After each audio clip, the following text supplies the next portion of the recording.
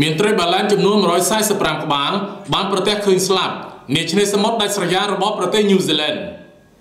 មានត្រីបាឡែនប្រភេទ Pilot ដល់ទៅចំនួន145ក្បាលបានស្លាប់នាមាត់ច្រាំងក្នុងតំបន់ដាច់ស្រយាលនៃកោះដ៏តូចមួយរបស់ប្រទេសញូហ្សេឡង់នេះបើតាមការឲ្យដឹងពីអាជ្ញាធរនៅថ្ងៃច័ន្ទនេះមាត់ច្រាំងដែលមានត្រីបាឡែនស្លាប់នោះត្រូវបានរកឃើញដោយក្រុមអ្នកឡើងភ្នំកាលពីល្ងាចថ្ងៃសៅរ៍ស្ថិតនៅលើកោះ Stewart ចម្ងាយ30គីឡូម៉ែត្រពីឆ្នេរភាគខាងត្បូងនៃកោះត្រីបាឡែនចំនួនពាក់កណ្ដាលដែលត្រូវបានស្លាប់ហើយដោយសារតែស្ថានភាពសុខភាពត្រីដែលនៅសេសសល់និងតំបន់នោះដាច់ស្រយាលពិបាកចូលទៅដល់ទីកន្លែងផងការសម្រេចចិត្តបញ្ចប់ជីវិតដែលនៅសេសសល់ត្រូវបានធ្វើឡើងវាជាការសម្រេចចិត្តមួយដ៏ពិបាកធ្វើដោយសារតែទីតាំងដាច់ស្រយាលខ្វះបុគ្គលិកដែលនៅក្បែរកន្លែងកើតហេតុនិងលក្ខខណ្ឌកាន់តែអាក្រក់ចំពោះសត្វត្រីបាឡែនទាំងនោះផងវាជាមាត់ច្រាំងមួយក្នុងចំណោមមាត់ច្រាំងចំនួន4ដែលត្រូវបានរកឃើញនាឆ្នេរសមុទ្រញូហ្សេឡង់នាចុងសប្តាហ៍នេះមាត់ច្រាំងដែលមានសត្វត្រីបាឡែនរស់នៅច្រើនគឺជារឿងធម្មតាក្នុងតំបន់ឆ្នេរប្រទេសញូហ្សេឡង់ដោយមានការឆ្លើយតបពីស្ថាប័នអភិរក្សក្នុងមួយឆ្នាំ